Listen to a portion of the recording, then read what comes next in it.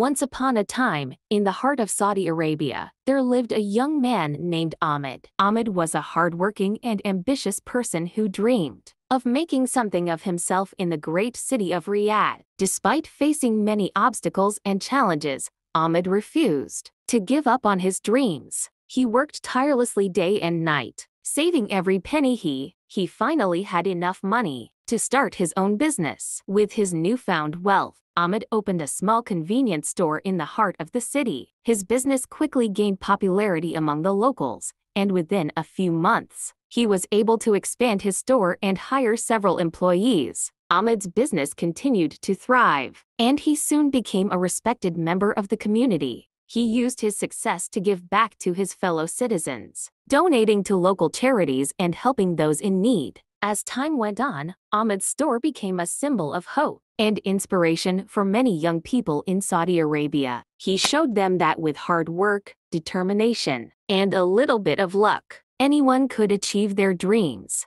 And so, Ahmed's story became a legend in Saudi Arabia, inspiring generations to come to follow in his footsteps and make their own mark on the world.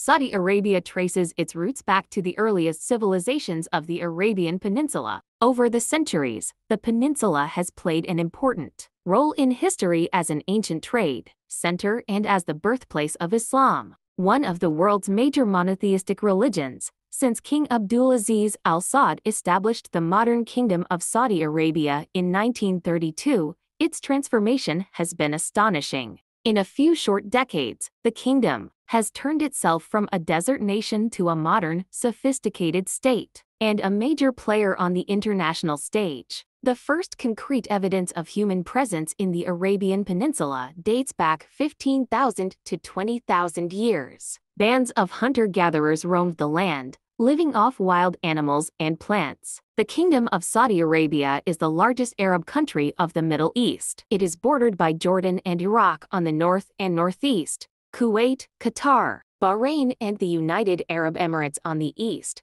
Oman on the southeast, and Yemen on the south. The origins of Saudi Arabia go back to 1744 with the establishment of the first Saudi state. The formation of the current kingdom began in 1902, when Abdulaziz bin Saud captured the Al Saud's ancestral home of Riyadh, and culminated in 1932 with the proclamation and recognition of the Kingdom of Saudi Arabia. Please wait for the continuations. Thank you for watching. Please like and subscribe.